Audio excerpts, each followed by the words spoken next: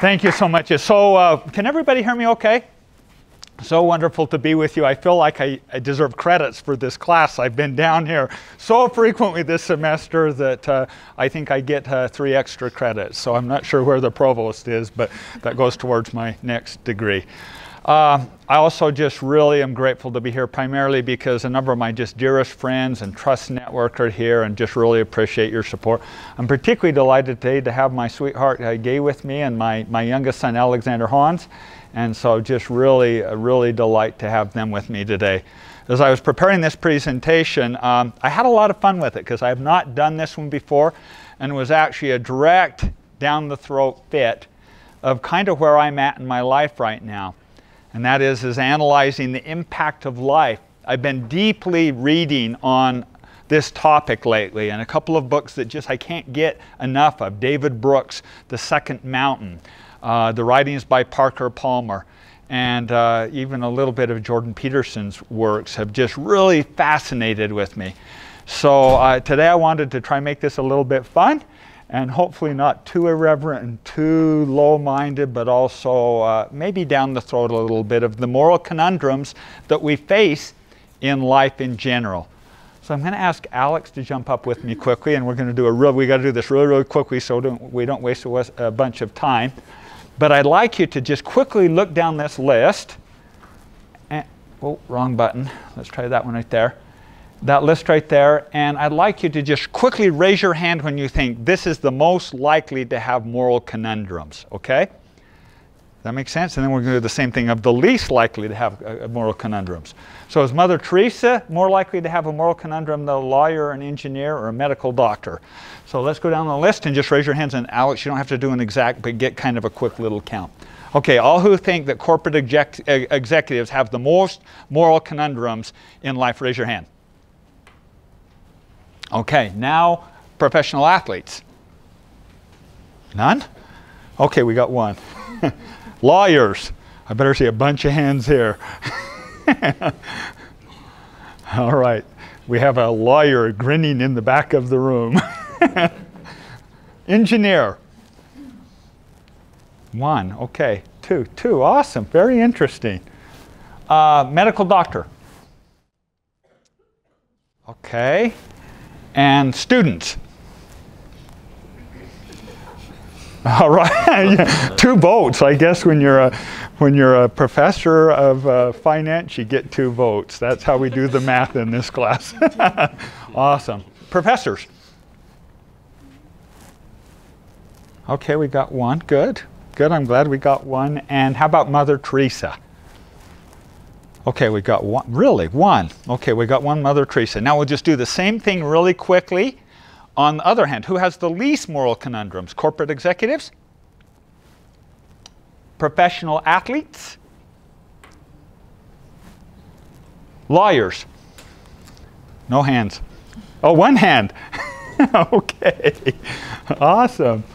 We just our IQ in the room just collectively went up by about 1,000 points right there as he walked in. Let's go medical doctors. Least moral conundrums.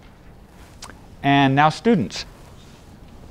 Really? Okay, we're going to have a conversation about that. Professors. And Mother Teresa. Okay, quite a few. We didn't get all the votes. Okay, thanks, Alex. So it's pretty clear that we think the one that have the most conundrums is attorneys, and then the least is professional athletes. All right, I'm just going to quickly go through a couple of little slides here.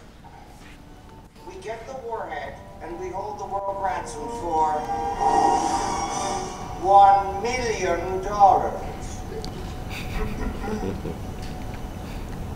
Don't you think we should maybe ask for more than $1 million? $1 million isn't exactly a lot of money these days. It's not unknown. Indeed, corporate executives have a lot of dilemmas, particularly when it comes to the way that we're seeing the markets run right now.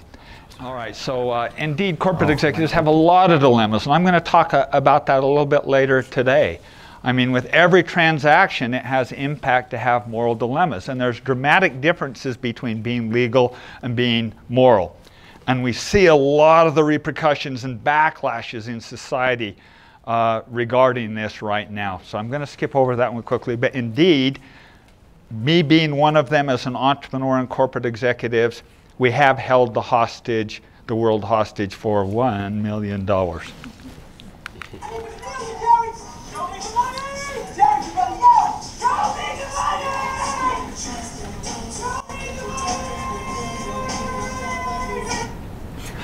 All right, I'd ask the question, how many professional athletes are actually imposing and helping our moral high ground?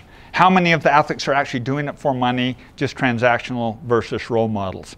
I'd actually argue and contend that a lot of our professional athletes are actually very much in conflict with moral objectives and dilemmas. And I think as we see our youth looking at them as role models and many of the negative behaviors and patterns going on, indeed our professional athletes have incredible moral conundrums that take place. You're right. That's enough. You're right. Mr. Kramer's obviously very distraught. I'm distraught.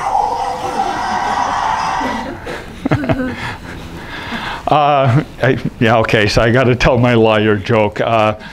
Three surgeons are in a room debating of who is the easiest to operate on. And the first surgeon says, oh, I love the accountants. I just love the accountants. You open them up, you put the ones to the ones, the twos to the twos, the threes to the threes, fours to the fours, zip it up. Oh, everything's really easy. Everything's organized. The second, oh, no. It's the marketing and the business guys. You open them up, blues go to blue, red go to red, yellow to yellow. You put them back together and everything's perfect. And the third says, oh, you guys got it all wrong. It's the attorneys. There's no brains, no guts, and the head and tail are interchangeable. Lawyers get a lot of bad raps. They get a lot of bad raps. And indeed, I avoid attorneys for the most part every chance I get, but the reality is they're also necessary. And I've countless times in my career seen situations where attorneys will escalate the two clients, agitating them to increase the fees and the bases, and nobody ends up winning. So I think attorneys are indeed well documented, and that proved out here. How about engineers? No, but who would? I mean, having good skills. What do you mean? You know, like nunchuck skills, bow hunting skills, computer hacking skills. Girls only want boyfriends who have great skills. All right, you gotta have Napoleon Dynamite's great engineering nerd skills, right? No ethical dilemmas for engineers. How many did we have? We had a couple. 1, 2, 3. We had 3. I'm an engineer. And indeed, I've had as many ethical dilemmas as an engineer that I had as a businessman.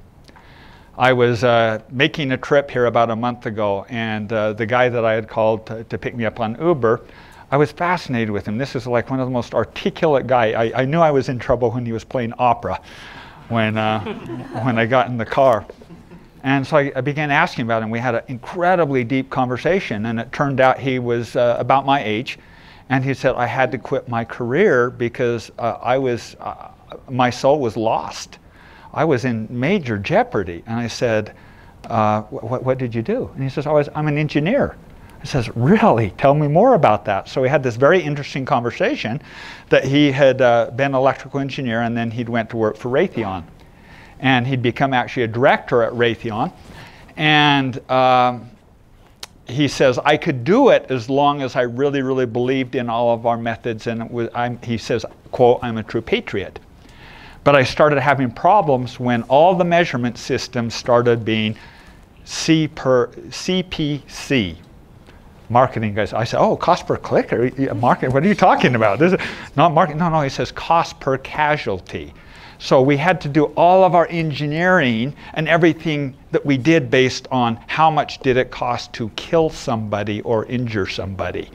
And so every single drone, every single technology that they were building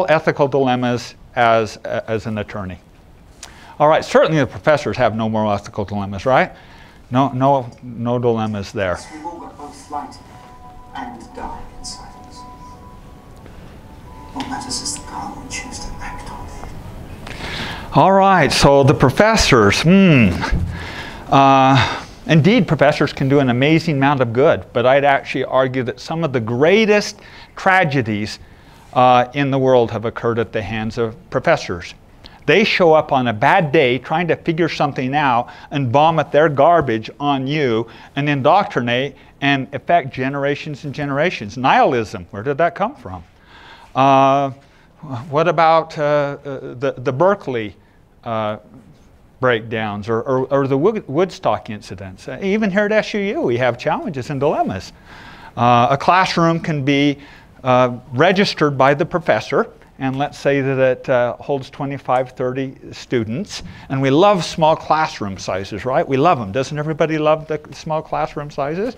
But what if the professor is deliberately and purposely booking a class that is just a little bit too small, knowing that then they'll get to book an overage and get to teach another class for monetary reasons? Ethical dilemmas? I'd say that professors arguably have the most influence and maybe the most ethical dilemmas of anyone in the room. Even more than anyone, because they get a lot of influence on the thought leadership going forward. I know as a thought leader, I have to take very seriously when I express an opinion too publicly, because it can actually sand you or other people's in the weeds. So I would actually argue, if I was to have voted, I think that professors may have been my #1 ethical dilemma vote. All right, and we'll finish with Mother Teresa. I'm surprised anyone voted for Mother Teresa. I'm glad to see that there was one. 30 years of Mother Teresa's life, 30 years, right in the middle of all of her impact. This was the statement she was making. I have no faith. I'm told God loves me. Nothing touches my soul. An empty place in my heart. There is no faith. I have terrible pain of loss of God not wanting me. God not being God, or God not really existing. That's Mother Teresa in the middle of her ministry. Now, fortunately on the front end and then also on the back end, Mother Teresa indeed did have it figured out. But I would say that it's probably some pretty sticky moral ethical dilemmas, and in her private journals she talks about how disingenuous she felt carrying on with her work and her relationship with God in this dilemma. So I guess the point that I'm trying to make is we all face really significant moral dilemmas, and it's part of the greatness of life.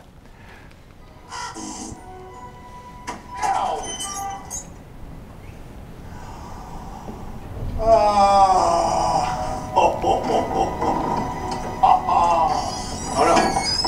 no. No.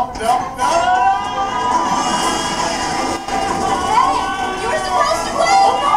He's going the wrong way. If we don't turn boom around him, You'll be fried like a funnel cake. Fried like a funnel cake. That's how I have felt most of my career.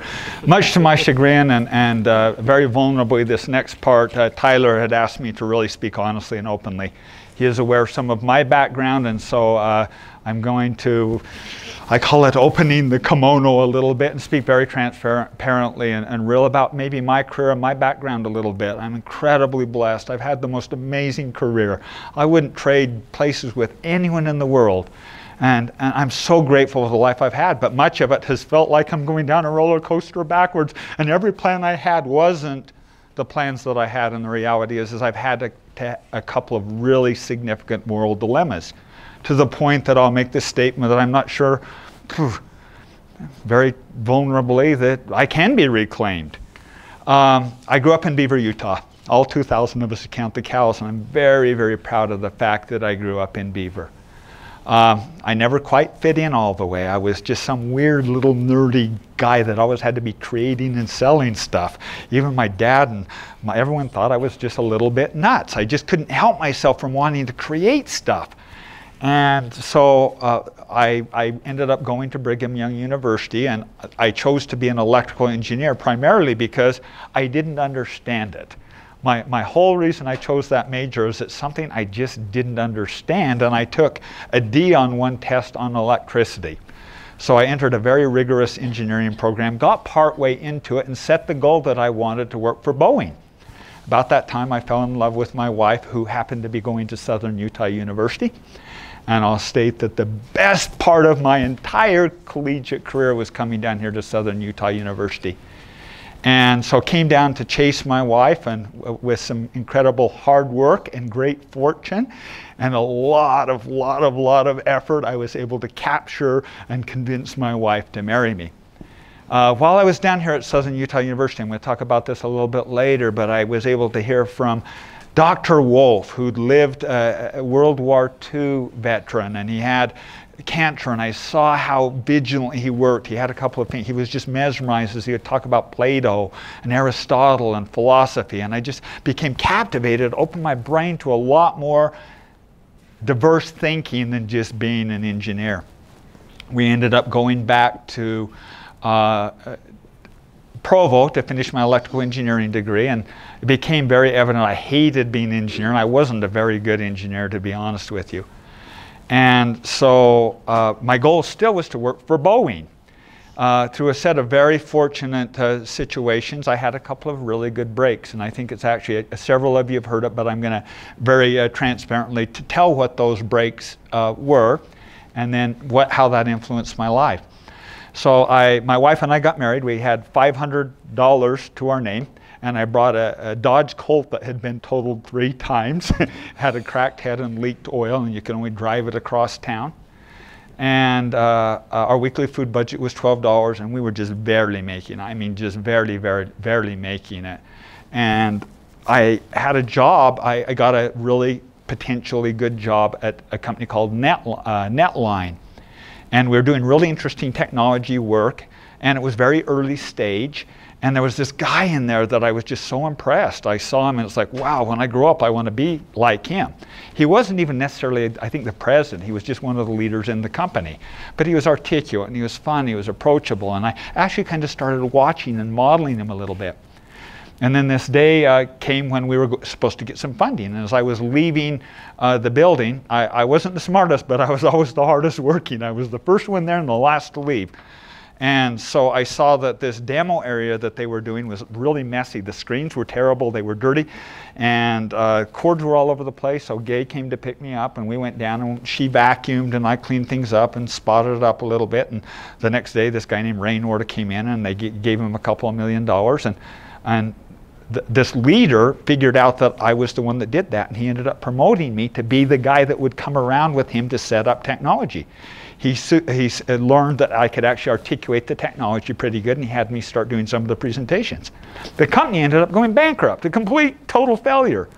But that relationship evolved into my first major mentor in life that I was able to model after. That individual was Alan Hall. Alan Hall is an amazing individual to this day. He's still one of my primary mentors. So that gave me the faith, the confidence to then go forward, and I decided I wasn't going to live small.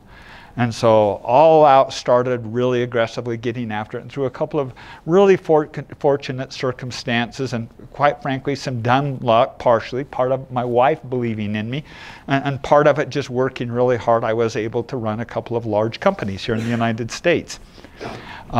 The first being Mitsubishi Electric, their PC division here. I was their general manager for a number of years, and went to do my own business and failed it. As a matter of fact, I was gone for a period of time, and my business partner lost basically everything that we had. And so I had to go back and get another job, and I landed at a prime media company called About.com. I probably shouldn't have said that because I'm going to get very vulnerable here a little bit. Not too much maybe for the camera, but and as I was in that company, we were very successful. We were the 5th largest web traffic company that there was.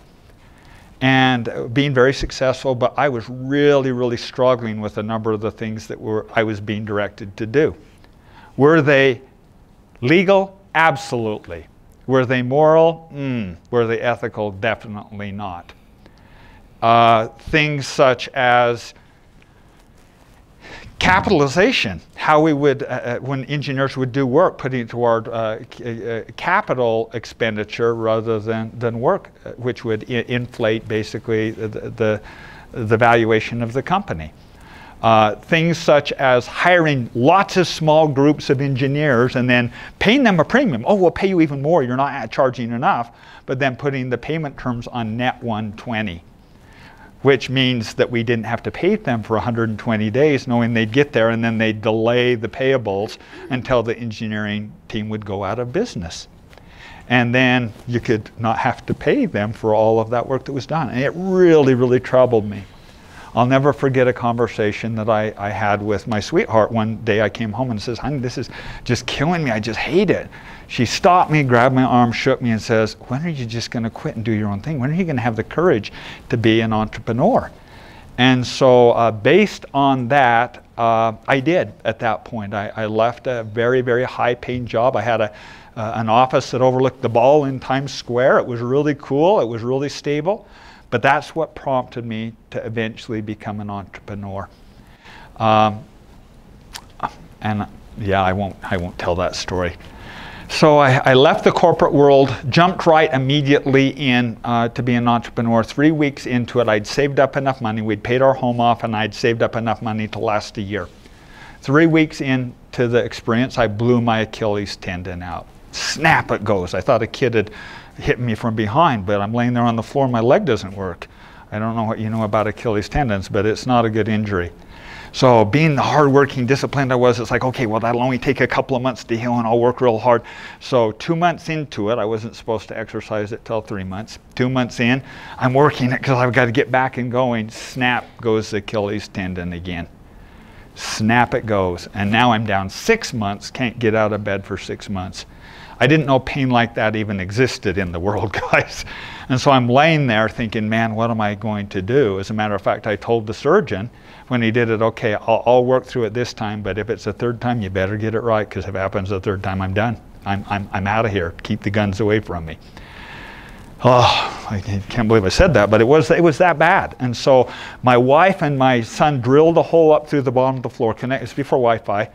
Connected to the computer, and in between pain medication and purple elephants floating around the room, which is truth, I ended up finding this very interesting little Google thing, this anomaly with Google. And what I discovered, they just come out with AdSense, and I discovered that, wait, I can buy the word cars for like 25 cents, but then I can take around and build websites on like BMWs, Mercedes and send it out for $1. So buy it from Google for 25 cents, send it out for 15 cents, send it out for $1. So in the middle of this very psychedelic phase of my life, I actually created my first entrepreneurial win. And it was basically arbitrage. Was that moral? I don't know. I was just taking advantage of a market efficiency. Was it moral or ethical? I don't know. Maybe, maybe not. Nonetheless, it was a huge blessing in our life, and it drove me forward. And I'll say boldly, there hasn't been one business that I've done that I haven't had to look at and say, is this moral, is this ethical? Is this something that's on bounds or not in bounds? And so I've really seriously thought and contemplated what and why we do things. I do want to tell one other quick little story. One of the companies that I was involved in recently, maybe I'll ask you the judgment on it, is we had contracts with vendors and suppliers, and very specifically it would say where we would not be able to sell the products and services. That being said, the people selling the products and services in the market weren't doing it, and even the companies that we were buying from knew most of the time that we were doing it. So I, in essence, was taking products and buying it and then selling it into channels that weren't always approved. Everybody won. The company even most of the time knew, and they won. We won. The distributors won. The end customer won. But it was out of sync with a contract on technicality. So a moral ethical dilemma. What would you do? Would you take it and take advantage of that or not take advantage of that? I think there's opportunities in every aspect of life to have these moral conundrums.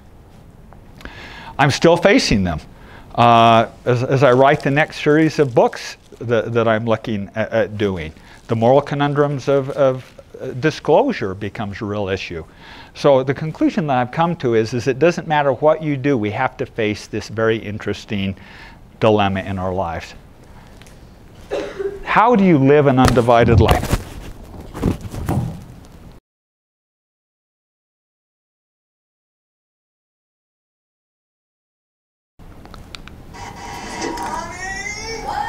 Where's my super suit? Where is my super suit? What do you say? Where? Why do you need to know? I need it. Don't you think about what else to do with those dares do? We've been planning this dinner for 2 months. The public is in danger. My evening's in danger. You tell me what I saw this woman. We are talking about the greater good. Greater good. I am your wife. I'm the greatest good you will ever be. I am your wife, and I am the greatest good you're ever going to know. All through life, you're going to face that that conundrum of the greater good, solving the earth. Where's my supersuit? I got to put on my supersuit. And the greatest good you'll ever know is your wife. And the reality is it's tricky and it's complicated, and I don't think there is any one way down the path. I used to think when I first started my career that balance was walking a very delicate line of getting up at 3 or 5, 6:30 in the morning and reading and exercising and studying and this and then lunch and then this and get home and hello and living this very balanced life. I've come to the conclusion that that's not reality, and for me that does not work. I've come to the conclusion that living life extremely out of balance is how I actually find balance. Incredibly pushing hard at Southern Utah University for a week. And then hardcore pushing a work agenda, hardcore writing. And balance actually is not necessarily walking right down the middle, but actually crossing the lines of balance as frequently as possible. The difficulty for me and my perspective is when I just get one focus, one way, one path, one direction, and never let it go. And I was in danger in that early in my career. Growing up in Beaver, I so bad wanted the brass ring. I'd do anything to win that brass ring, to the point that when I was running Mitsubishi Electric, I'd sleep underneath my desk probably 3 nights of the week. I took incredible pride in when they'd send executives over from Japan or United Kingdom. I'd actually get them on an airplane and I would fly them deliberately back and forth from East Coast to West Coast, making them sleep on the plane for red eyes and work them to the point where they actually went into frenzied exhaustion. But it developed a reputation that I was a really hard worker, but it was actually really, really pretty stupid to do. I've been through a period of doing this for about 1.5 years, and I got a call from Dr. Peter Horn, who was another one of my major mentors, and he was actually running this division of Mitsubishi Electric. He was my direct report. His secretary called up and says, Peter would like to have a chat. What that meant was I would jump on a plane in Salt Lake, go to Atlanta, Atlanta, Amsterdam, Amsterdam across the channel into Birmingham, United Kingdom. 22.5 hours later, I show up in Dr. Horn's office, and he sat me down, and this is the conversation that we had. Rich, we're delighted with the progress that you've made in the United States, in the market. But that's not why I called you here today. I called you here for a personal matter. I want to make a statement to you that you can replace anything in this life. You can replace anything in this life. Jobs, money, cars, but you can't replace these 3 things. Number 1, you can't replace your health. Number 2, you can't replace your trust relationships. And most importantly, you cannot replace your family. Go home. If you're in work, in the next 2 weeks, you're fired.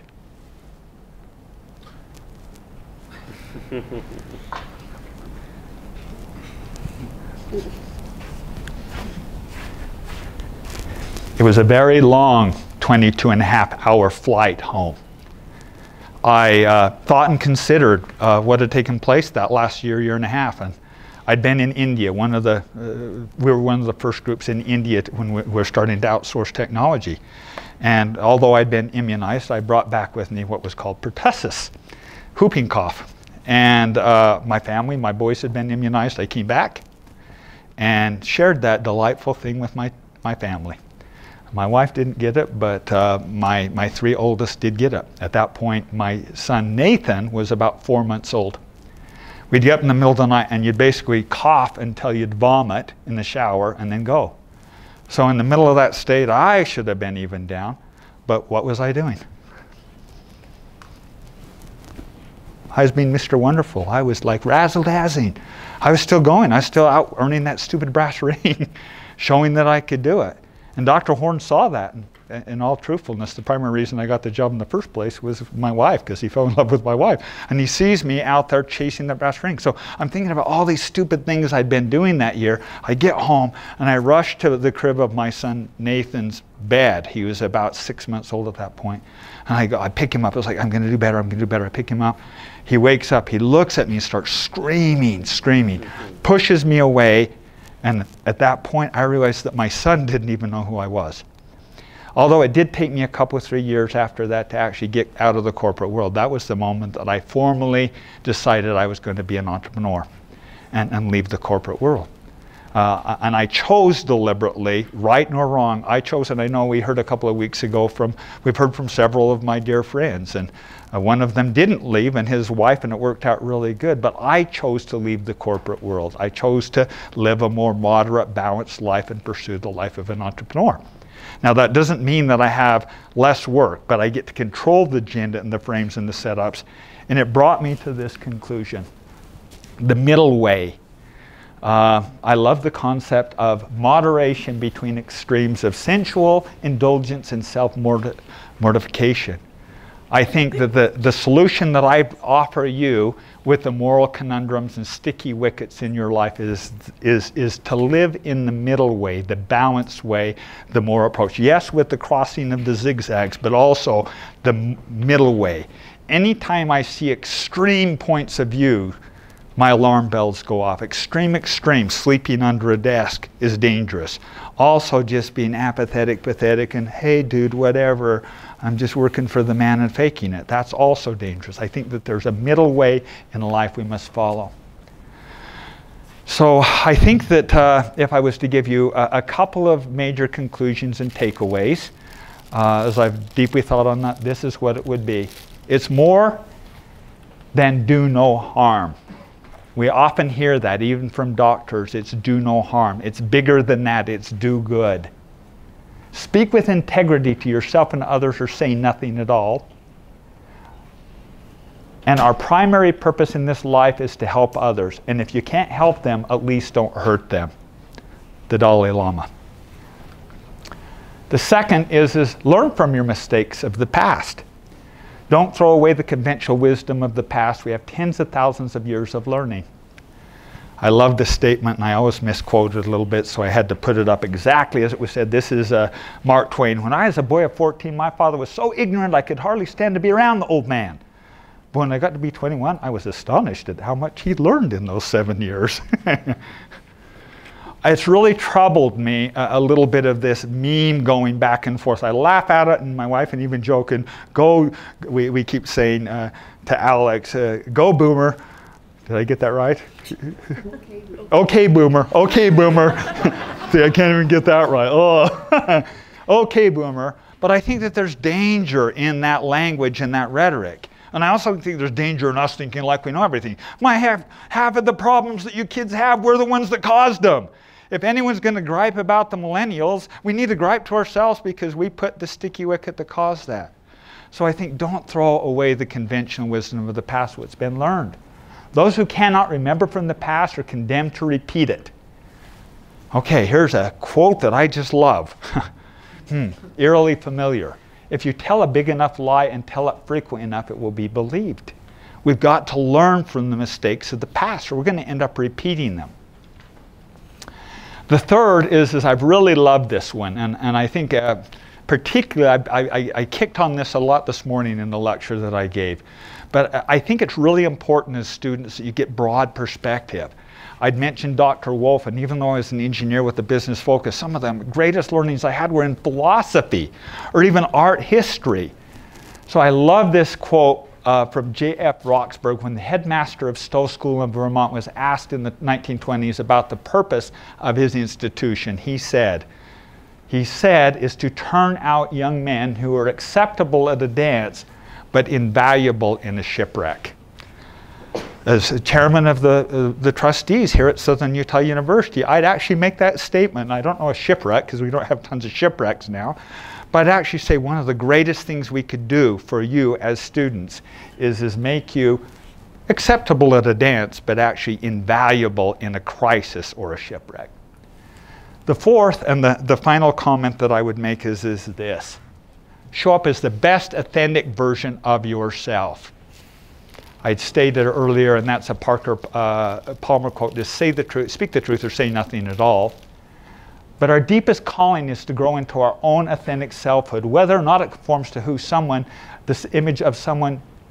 Okay, let me start that over. Our deepest calling is to grow into our own authentic selfhood, whether or not it conforms to some image of who others think we ought to be.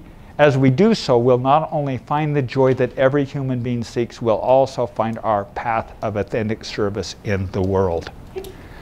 I challenge you, each one of you, to be the best version of the authentic self that you can be. And if that's a nerd with mad nerd engineering skills, be the best nerd you can be. If it's a salesperson, be the best authentic version of yourself that you can be.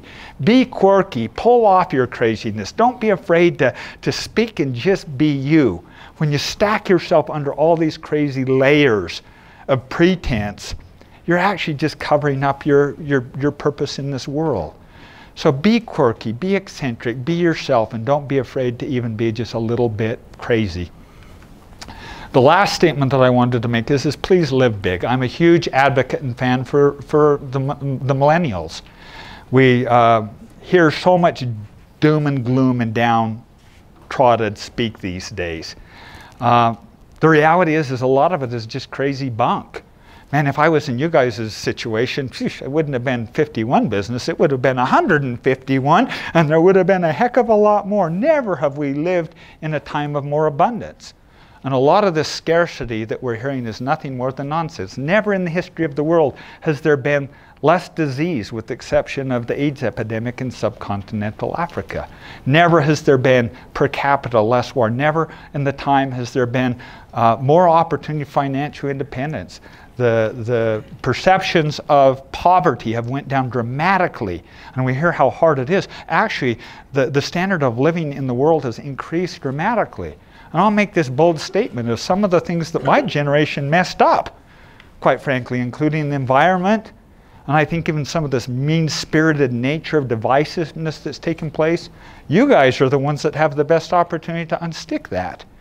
And I would challenge you, though, is also don't then mess your kids up and pass your insanities on along the way.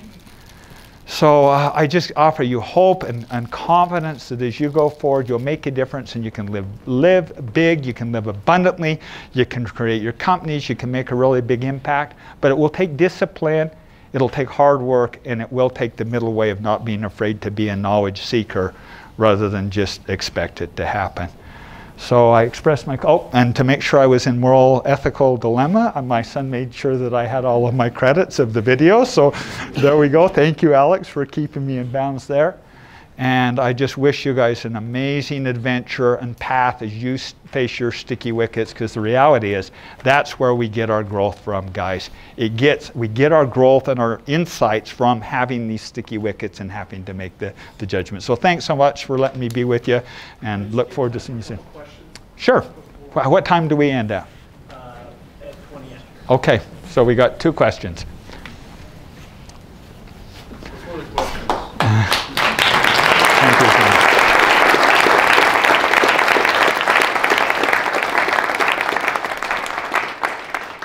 Thank you, Chair Black.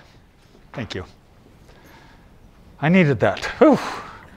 I've talked a lot of business, but I haven't opened the kimono that broadly ever. All right, is there any questions, or did I get you all put to sleep? Yes. If you could just name one of your favorite businesses, or the best time you had starting a business. Oh. So many of them. I mean. They're just, yeah. I could probably name the least favorites, but I don't know the most favorites. They're like children. But what they did, as a matter of fact, the business part that was involved in a trading company was really fun. I loved the Google AdWords when we understood the algorithm. I built a company that we were the 3rd largest SEO agency here in the country, and man, we had that algorithm nailed. As a matter of fact, we did a bunch of sites and we could just dominate, get to the top of results research, and then Google went and killed us and they changed the algorithm, the Panda and Penguin updates, and so those were really fun.